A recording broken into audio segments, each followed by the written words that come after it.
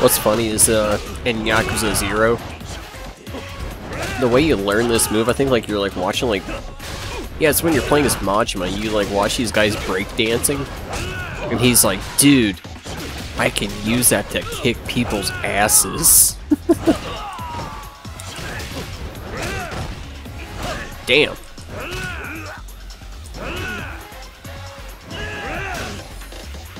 Come on, man, you got fucking nothing on me.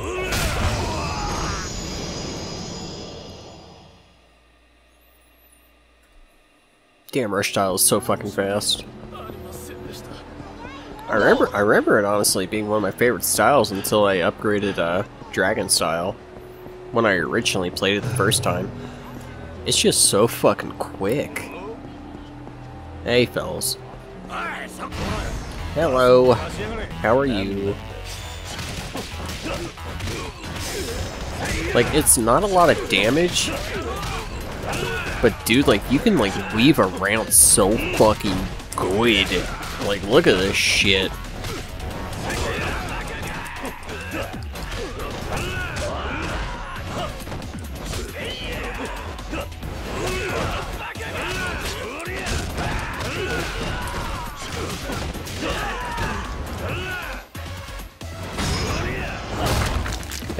That's like my favorite damn counter. It just is. It's so good.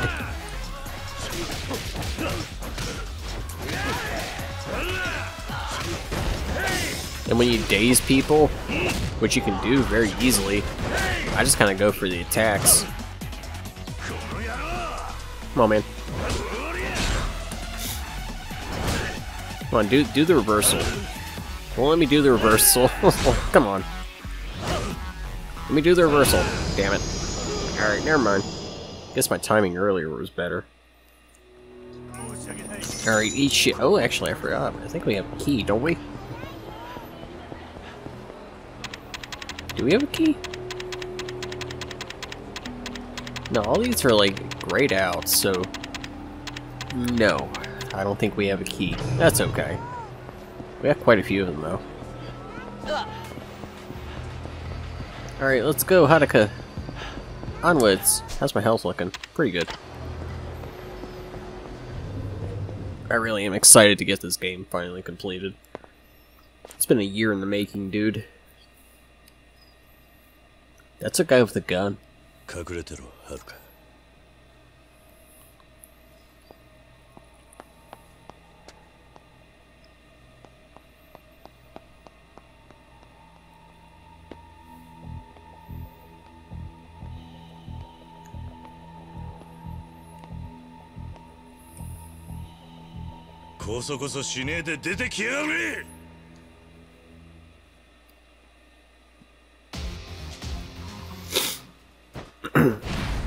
MIA. Or as Kiryu says, MIA. Get the super slaps. I can't remember honestly off the top of my head who the MIA is. I can't remember if it's Japanese or British. I seriously can't remember right off the top of my head. I'm pretty sure MIA is Japanese. That's a train.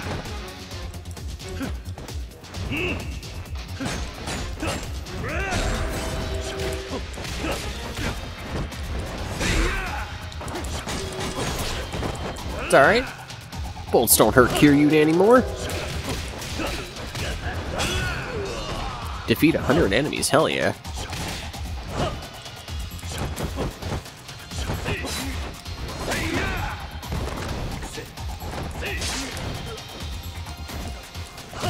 Oh shit, I just grabbed a gun and just fucking like yeeted it out of here.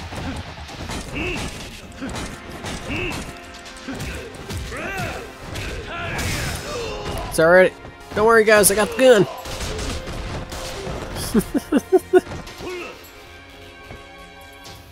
Oh, MIA's gun. Oh, so it's actually better.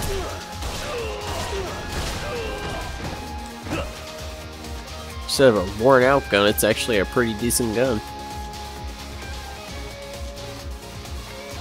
Is there any collectibles around here?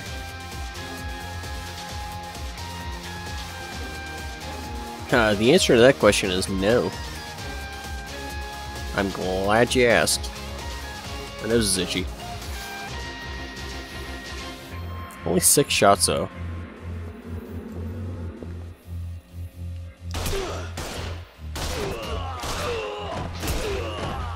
You can shoot these guys though.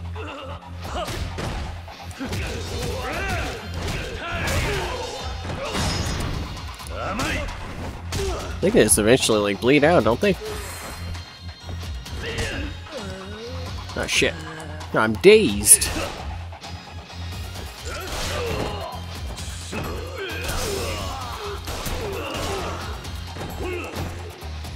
No, I'll just take that, thank you. Pretty sure they bleed out, don't they? Yeah, they do. Would you look at that? This gun has no bullets. Give me the gun. This guy's name is Sergeant. Sorry, Sergeant. I got the medicine. Bitch.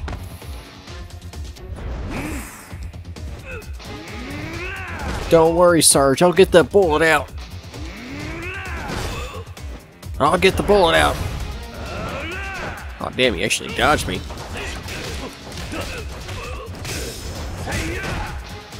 What you got, son? What you got, son? Sorry. Got the bob and weaving. Got the bob and weaving. Let's go. I'm having too much fun with this shit. Get those sumo slaps, Sarge.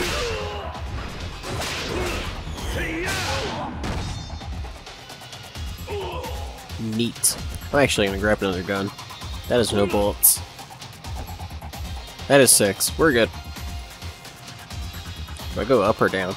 We're gonna go this way.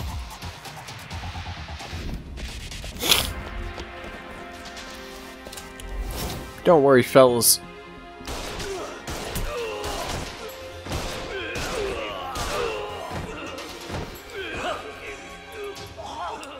I'll take that. Thank you, boys.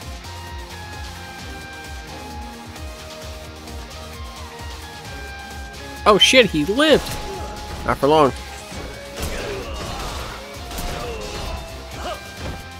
Let me grab the other gun. I thought they just died, man. My nose is itchy. Again. That's what sucks about recovering from sickness. Like, you're near the end, and you're hoping it's over, but it's not quite over yet.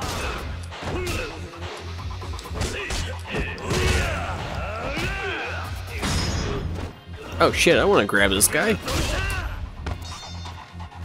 Well, that's okay, I got a knife out of it.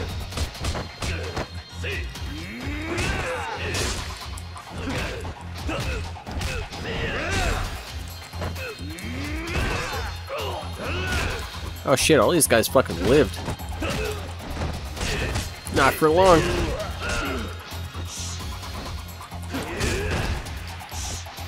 Hang on, let me grab a gun. Sorry, Sarge.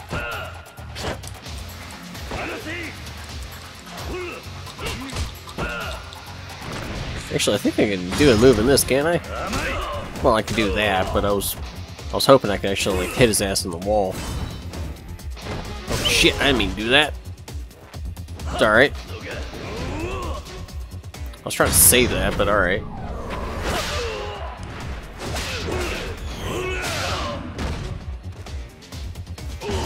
It's alright. I only have one shot, so I'm not too worried about it. Alright, well. We're all done here. That was a lot of men. 須藤、お前。時間がないです。早く。須藤、お前、こんなことして大丈夫なのか。横浜で伊達さんに言われて気になったんです。それで自分で神宮を内定してみたら、神宮が世良とつながっていることが分かりました。あの100億は神宮の金だったんです。それは分かってる。ですが、私にはもっと別の裏があるように思えるんです。神宮はあの金を取り返して何に使うのか。神宮の本当の目的か。はい、別の組織とつながっているのかもしれない。登場会と MIA、 それ以外の組織の影を感じるんです。刑事の勘ってやつか。ええ、まあ私も伊達さんの弟子ですから。 That's pretty neat. Pseudo's actually a good guy after all. He was just a by-the-books kind of guy. He saw Dada-san is washed up, and when he actually started looking, he's like, oh no, something really is wrong. Yumi! It's Yumi. Everyone wave.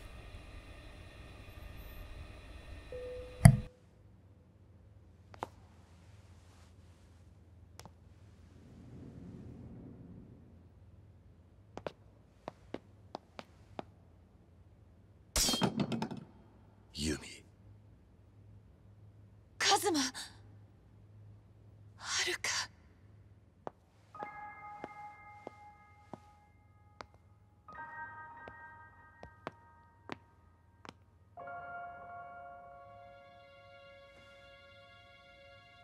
はるか。うん、分かってる。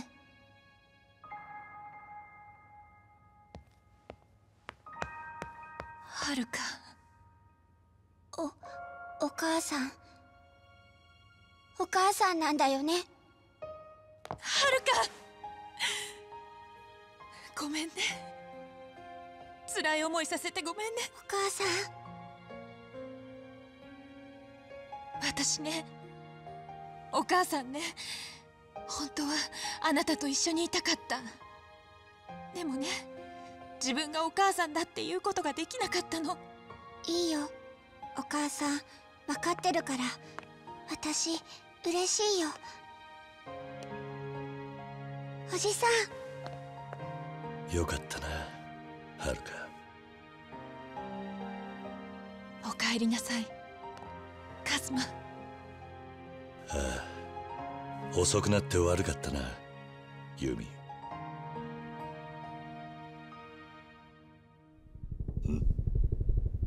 なんだ。きっと彼が来たのよ。奪われたものを取り返しに。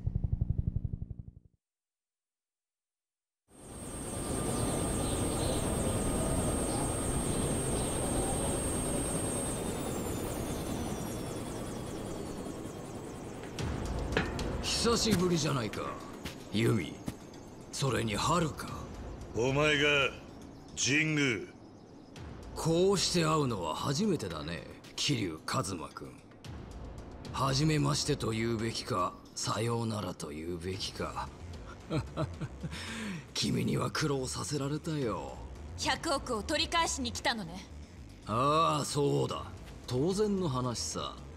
それはもともと私の金だからね。それに他にもいろいろ処分しに来たのさ。何？はるか！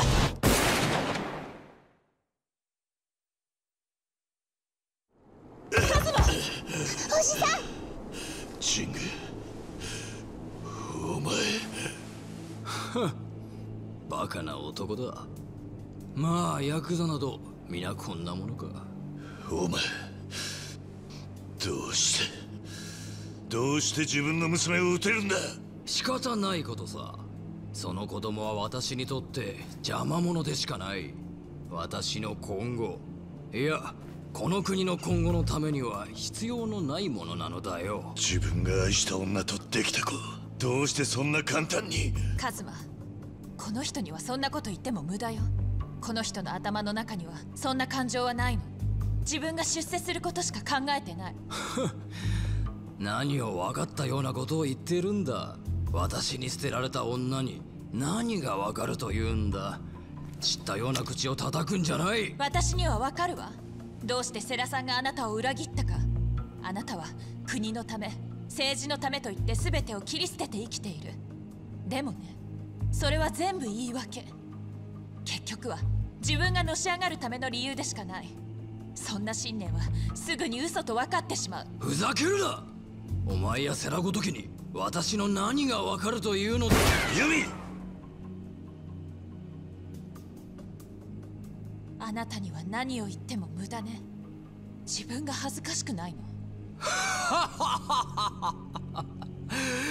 ずいぶんな言いようじゃないか。でももうそんなことはどうでもいい。ここでお前らは終わりなんだからな。そうかな。まだ終わってへんのちゃうか。寺だ。これで力は五分五分や。風間さんの意志はまだ生きとるんやで。And the plot thickens. なんやねん。これだから頭のない極道は困る。やる。どういうことやお前ら。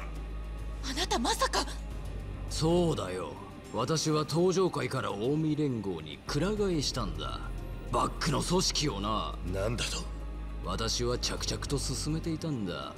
登場界を捨てて近江連合と協力関係を築く計画をね。そんな話俺は知らんぞ。当たり前だ。お前は近江連合の5代目に踊らされていただけなんだからな。もう1年前から話は進んでいたんだよ。5代目と私の間でね。私はセラが私を裏切ることは分かっていた。彼は融通の利かない男だったからね。理想を求めずっと私を支援してきてくれたが、結局は現実の前にくじけたんだ。現実だと。ああ、そうだ。君らに政治の話をしてもわからないだろうが、国を動かすには金と力が必要なのだよ。私にとって彼はその力だった。だが彼は変な信念のために私の理想から離れていったのだ。数年前殺してくれたと思っていたユミが生きているということを知った私はセラ、いや登場界を捨てる腹積もりでいたんだよ。それでお前は近江連合にすり寄った。そうだ。私は近江連合に話を持ちかけた。近江連合としては私の政治力は魅力だ。政治と裏社会、この2つを牛耳ることができたら日本を操ることなど造作もないことだからな。もしかしてこの100億は。ああ、近江へと渡る。私としては登場界も潰れてくれてまさに一石二鳥というわけだ。じゃあ錦も踊らされてたっていうのか。そうだよ。彼に100億の話を吹き込んだのは私だ。出世欲に取りつかれた若造に餌を見せて動かしただけだ。彼は見事にその役目を果たしてくれた。セラの暗殺から内部抗争までね。そしてさらに嬉しい誤算があった。君だ。君が現れてくれたおかげで登場界は崩壊寸前だ。本当にお礼を言いたい気分だよ。ジング、貴様。悔しいだろう。だがな、もう遅い。私は近江連合と手を組み日本国のトップに立つ。近江連合は裏社会を統一し、その全ての力を私が得る。私の理想が叶うのだ。そんなことはさせないわ。何を言っている。動くな。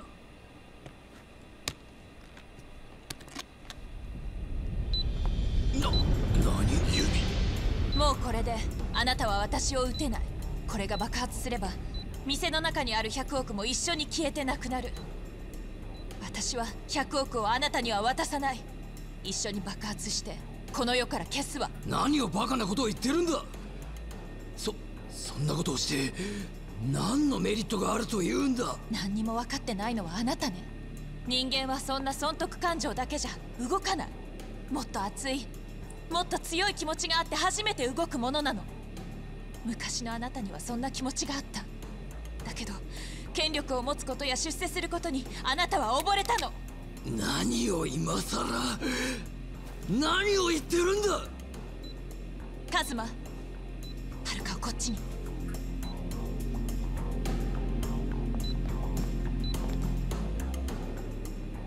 これでユミとハルカには手出しできねえな、ジング。なあ神宮、世良会長はな、あんたが何を考えているかなんてお見通しだったんだよ。何？会長はあんたに気づいてほしかったんだ。昔の強い信念があった時のあんた自身だから、自分の命を危険にさらしてまで100億を盗んだ。あんたから取り上げようとしたんだ。バカな。何を根拠にそんなことを。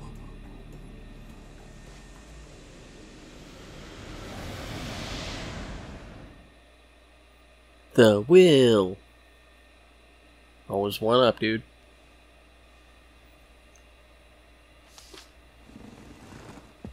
風間さん、頼みます。セラ、お前これ名前が入ってねえじゃねえか。風間さん、俺は本来登場会仕切る器じゃありません。金儲けしかできねえヤクザです。後目は風間さんが決めてください。登場会を、極道の未来を託せる男を。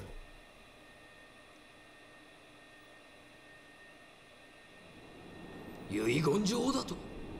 ああ、あんたは遺言状の存在を錦にちらつかせ、内部分裂を画策したんだろうが、本当にあったんだよ。会長とおやつさんが命がけで残したんだ。うるさい！セラめ、この後に及んで私を舐めるような真似をしよって。そんなもん今となってはただの紙切れだ。俺が死ねばなあ。だがそうはさせねえ。俺は風間のおやつさんや世良会長が残してくれたもんを守る。俺は登場界4代目桐生一馬だ。